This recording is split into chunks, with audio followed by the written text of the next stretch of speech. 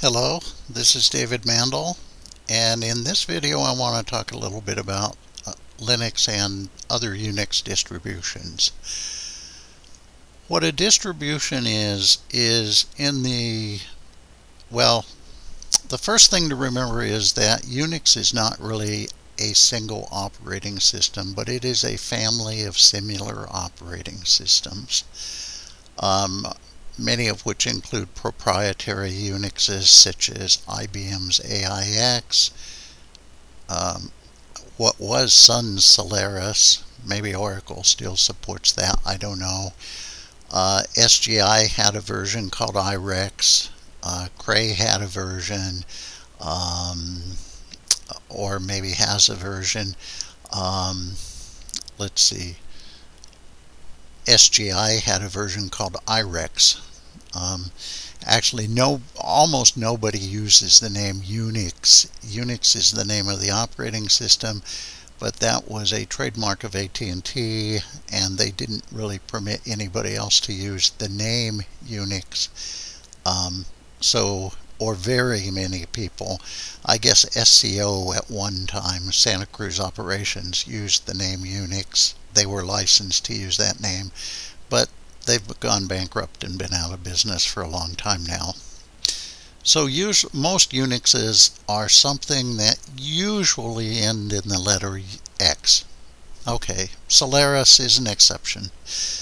There's probably others as well.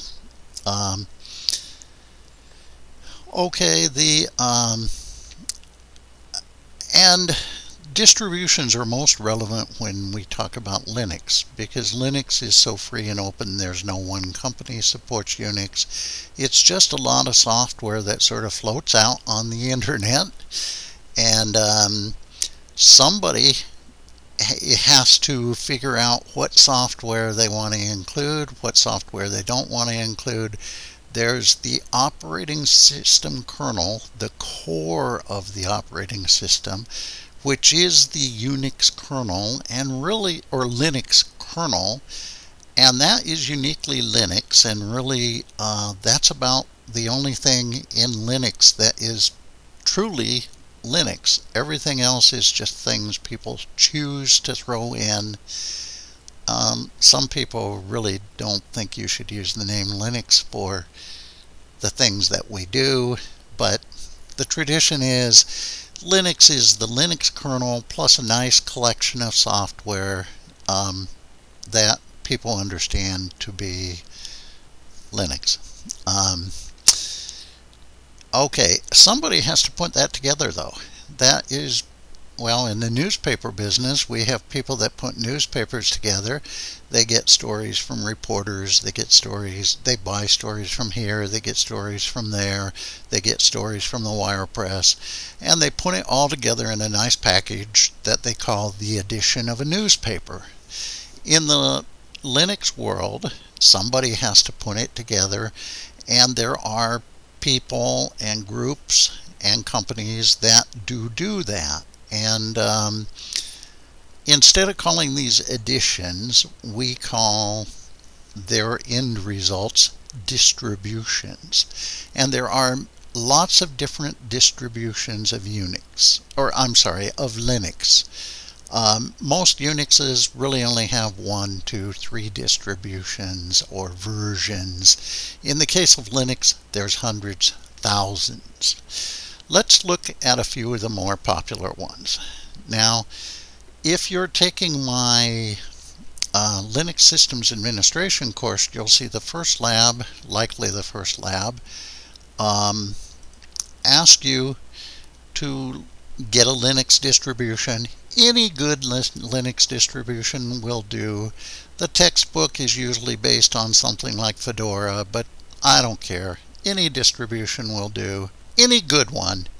Ubuntu, Fedora, Mint Linux, or Linux Mint, OpenSUSE, Debian, so on and so forth. And then it gives you a few sites that you can look at to study Linux distributions, and it says take a look at these.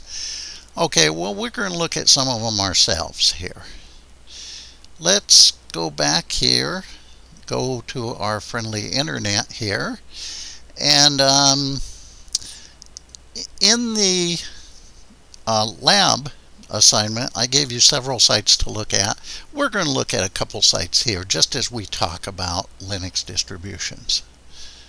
Okay, let me get my picture out of the way here. And the first site we'll go through is Wikipedia. Wikipedia has a nice little article on Linux distributions. I will let you study that yourself. The URL up here is this, and you're welcome to look at it and read it. There are so many distributions that there are sites that just study Linux distributions. Anybody and everybody's put together a distribution. Indeed, in the early 2000s, I was putting together 3 Linux distributions which went under the name Netschwell. It was an unsuccessful startup company, but it was a lot of fun, and I think it was a good idea, but we had a high-tech recession at that time, and I got caught in the middle of it. So it was a startup that didn't start up. There is one site called DistroWatch. DistroWatch looks at Linux distributions. That's really all they do, is to look at Linux distributions. Here's a list of a few, well, this is their front page. It's a list of a few of their distributions. Most of these I've never heard of. Okay, here's a list of their major distributions, or what they consider to be major distributions. Let's see, Linux Mint. That is a pretty good distribution. It's based on Ubuntu. I believe I've installed Linux Mint. I've actually never used it, so I can't say too much about it. But I've had students that have used it. It looks like a decent distribution. Ubuntu is a very popular distribution. It's a good distribution. I've had clients that use Ubuntu, so I've supported Ubuntu. It's very popular. It tends to be very popular among small businesses and home users and people of that type. It's easy to use. It's a good distribution. And there's many variants of that, because once there's a distribution, then somebody will take the attitude of, well, it's not perfect, but if we add this and take this out and add that, we'll get the perfect distribution. So there's many distributions which were based on Ubuntu. Indeed, Ubuntu itself is based on Debian. Fedora. Fedora is a distribution which is, the original Fedora was a distribution called Red Hat, and then when Red Hat became a commercial company, the fully open source version of Fedora, of OpenHat, had to use a different name, and they used the name Fedora, which is, well, actually, if the hat that one of the founders, Bob Young, always wears, is a red fedora. So that's where the name came from. It's a good, excellent distribution. We usually use a book that is based on Fedora. Debian. Debian is a fully community developed and supported distribution. Fedora and Debian, because everything is purely open source in it, people feel very free about basing distributions on it, because there's an assurance you can't get into trouble if you base something on Fedora, because you're not, at least you can't get into copyright trouble or anything, because everything in Fedora is clean. The result is many distributions such as Ubuntu are based on Fedora. Or, I'm sorry, are based on Debian. I hope what I said was all about Debian there, because Debian is the distribution. It's a good distribution. It might be a little harder than some to install and use, but it's a really good distribution. OpenSUSE. OpenSUSE is a distribution originally built in Germany, and it happens to be the distribution that I generally use, although I use a lot of distributions, but the distribution that's on my desktop, the distribution I'm using to do this video, is indeed OpenSUSE. It says here someplace that it was actually based on SLS distribution. I really did not know that. Prior to using, well, back in the early days of Linux, back in the early 90s, the first distribution I ever used was one called SLS, Soft Landings Software, by a company that was based on Vancouver Island in British Columbia. It had bugs, it had problems, but they said they had bugs and problems, and it was wonderful compared to the commercial version of Unix I was using at the time, which was SCO Unix. And the first Linux I used was, there was all sorts of warning statements how beta test software it was and not ready for prime time, and it was still better than most of the commercial alternatives. So and $2,500 cheaper. So Arch Linux is a simple Linux distribution. It's quite popular. I can't say I've had much personal experience with it, but it's got a very good reputation. Okay, I'm going to probably skip through most of these, but CentOS I should mention. CentOS is kind of a variant of Red Hat Linux, Red Hat Enterprise Linux, brought back into the open source, to be fully open source. I think most of its users, it has a huge following with the high-end scientific community that does massively parallel supercomputing. And if you go to the National or International Supercomputing Conference every year, you will find a lot of CentOS. Otherwise, you probably don't see a lot of it, but it's a very good distribution.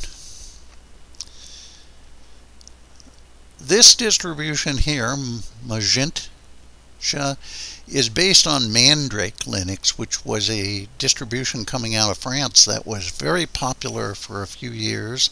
Actually, we had a lot of Oregonians that worked for Mandrake, and unfortunately they crashed and burned, probably about the same time my distributions did. Slackware is a nice distribution. I probably don't recommend Slackware anymore unless you're just playing around with distributions. But Slackware is interesting because it's an early distribution. I think that is the distribution I used after giving up on SLS, and I used it for a number of years. It's had its good years and its bad years. But it seems to be a steady, long-lasting distribution. It is created and maintained by Paul Volkering, who's quite respected in the Linux community. Okay, FreeBSD is listed here, and I should mention FreeBSD is sort of strange because FreeBSD is not a Linux. It's an alternative open source Unix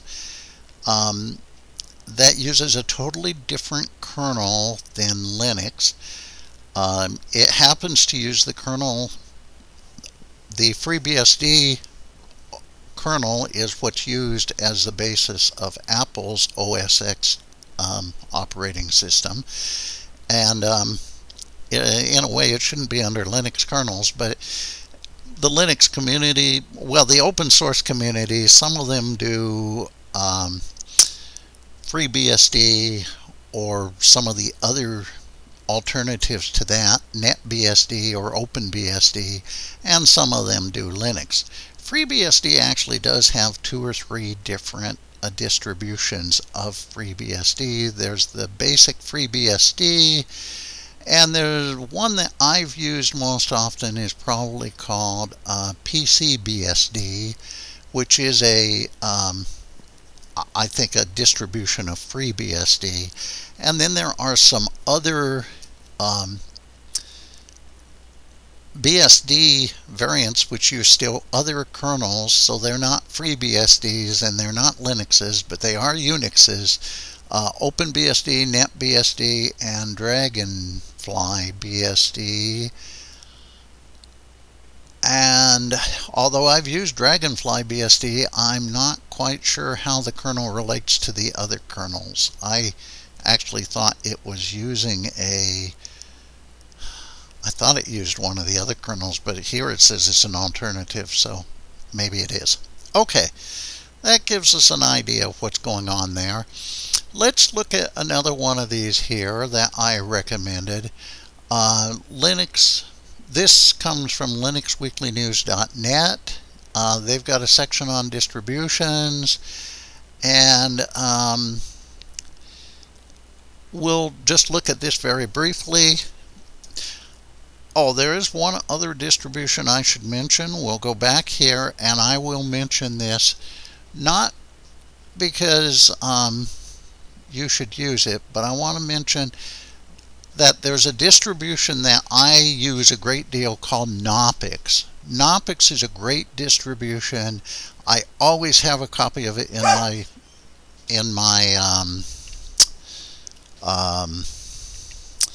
laptop bag because I use it as a teaching distribution. I use it as a diagnostics distribution.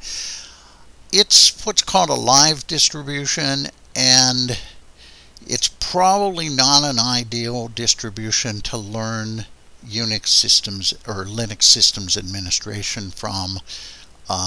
So I would not recommend it for that use. On the other hand, you can do so much with it that I always have a copy of it in my laptop bag. In fact, I usually have a copy of it on a thumb drive in my pocket, so along with my pocket knife. So it's very, very useful distribution. Okay, this is kind of interesting because it breaks distributions down a little bit by general purpose distribution, education specific distributions, ones that have educational software in them, country specific distributions, other special purpose distributions. The distributions we've talked about so far are all what I would call general purpose distributions. However, there are a lot of special purpose distributions that maybe are run particularly well in a certain language like Thai or Indonesian. Others are, although most of those support English too, and be aware that sometimes some of these distributions get labeled as the French distribution or the German distribution, and their English support is 100%. So, Knoppix, as an example, is developed by a couple Germans, but it's they live in California, so it's works fine in English. Likewise with OpenSUSE. But there are a lot of special purpose distributions that maybe work on certain types of handheld devices, distributions that are meant to be internet firewalls or internet routers, or there's a couple distributions that are meant to run meant to be telephone PBX systems. There's a lot of distributions that are real special purpose, and I really think that's important. That's what I was trying to build, was a lot of special purpose distributions so that it didn't take so much time for a person to get a general purpose distribution and cut it down and customize it for a specific use. The idea was you install it, it's on the PC, and the system's almost up and ready to go with very little expert intervention. The other thing is there are distributions for various architectures. The architecture we mainly talk about in my class is the Intel or AMD architecture, the normal Linux on a normal PC. But you can also run Linux on a lot of handheld devices, on telephones, on tablet PCs, on little tiny boards like this is a Raspberry Pi, and it is running on here is installed the Raspberrian distribution, which is a bit like Fedora, only it's all been recompiled to support, instead of supporting an Intel processor, it supports an ARM chip, along with the drivers and stuff needed for this machine. And these machines are great for driving robots, putting in field operations like to control irrigation systems. As a farmer, these are great for controlling irrigation systems. Sensing when temperatures are getting down towards freezing and taking some sort of action based on that. That's really the future. Okay.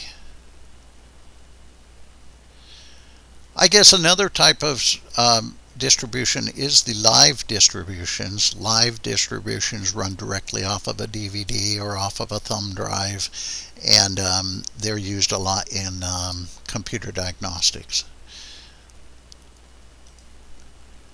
Here's another site that has information about distributions here someplace, and another list, yet another list of distributions.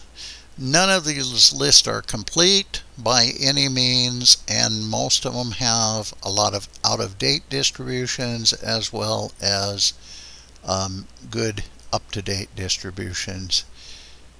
Here's a description of Unix right here. Is a bootable Debian-based CD, actually DVD or CD, depending on whether you want the big one or the little one, with a collection of GNU Linux software and automatic hardware detection. It is not necessary to install anything on the hard drive. Okay, that describes it. And let's see what else. Oh, here's a whole list of rescue distributions. Distributions to use if you have a computer that's in trouble and you need to rescue something. Linux distributions on floppy disk. Specialized distributions. Well, distributions for the PowerPC chip, embedded Linux, for use in robots and various industrial devices, although many Linux distributions are used in that setting. The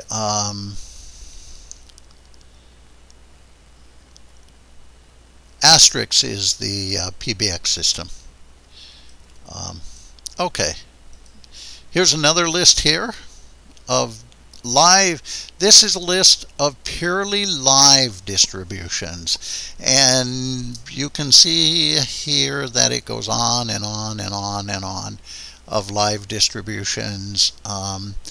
I will say I like to use ones that are based on Knoppix or based around Knoppix, because it's my feeling that many of the live distributions, there's hundreds of live distributions, but many of them have been made up just to be kind of advertisements for their distribution. So like the live distribution for, say, Ubuntu, in my mind, it runs fine. I've used it. Or for OpenSUSE, it runs fine. I've used it.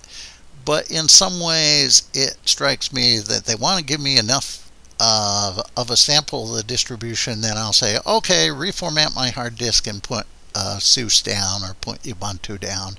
Knoppix is built to run as a live distribution and be used as a live distribution. If you install it properly on hard drive, what you get is basically Debian. And so Knoppix has a lot of special features that makes it perform well as a live distribution. Okay,